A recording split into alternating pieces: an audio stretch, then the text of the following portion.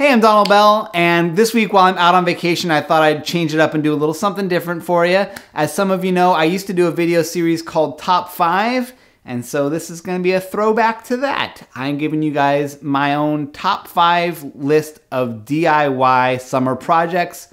It's a totally subjective list of just the summer projects I want to accomplish this summer, but maybe it will help inspire some of you guys.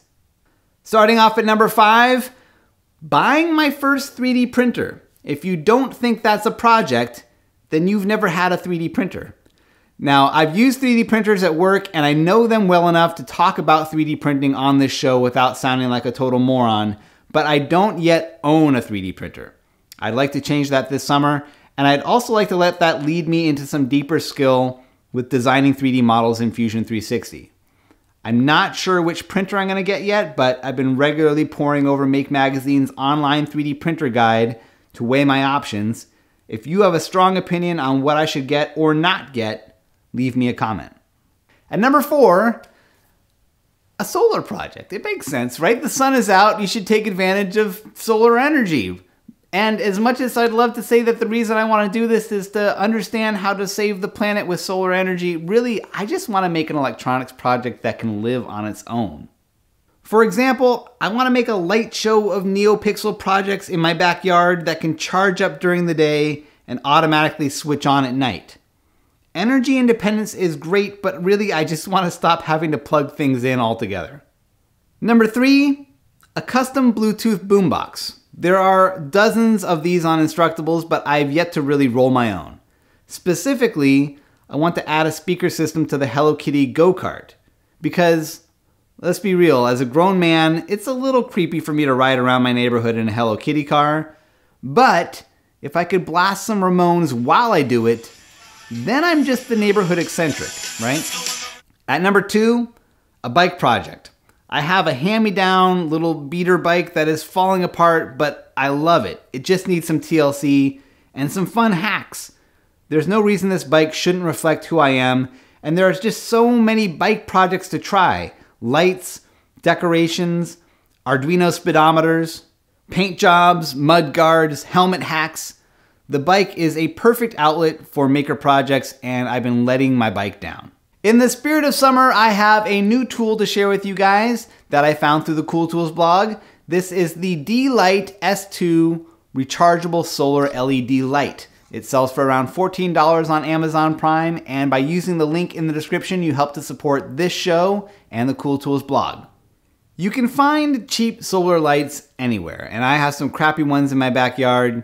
They're dim, the batteries wear out, and they're fragile. The S2 is exactly the opposite. It was designed specifically to be as bright as a kerosene lantern for rural off-grid households in developing countries. The battery technology uses a lithium iron phosphate pack, or LiFePO, that holds up much longer than other rechargeable batteries and is covered by a 2-year warranty and rated for at least 5 years of use. And the light is so well designed. It's tough, it's great for camping, it resists water, dust, and bugs. The metal stand works as a hanger. There's a barrel jack that lets you charge the battery over USB in a pinch. The power button glows in the dark. For $14, it is a rock-solid, versatile light, and it came recommended by maker Kent Barnes. I keep mine hung up in the backyard, but I'm thinking of getting another one just to keep with my camping gear. There's a link to Kent's review in the video description, and you can see thousands of reader-recommended tools just like this at cool-tools.org. All right, and now my number 1 DIY project for summer, planning for Halloween. And I know that seems wrong, but how many times have you let yourself down once Halloween comes around and you just don't have a great costume, your decorations are weak? For me, it's every year, and I'm tired of it, and I feel like especially now that I'm this more public maker guy, I just can't half-ass it anymore. Good costumes and props take time. So this summer, I'm going to sift through the Instructables Halloween section and make a plan. No more spending Halloween envious of other people's decorations and costumes. It's time to be the awesome house on the block. So those are the 5 projects I'm most looking forward to getting done this summer. If you have a project you're looking forward to, let me know. Leave me a comment here in this video or email me. I'm Donald at makerprojectlab.com. And if you're interested in getting that solar LED light, please pick it up using the link in the video description here, and that helps out this show. I think it's especially great if you have any camping plan this summer.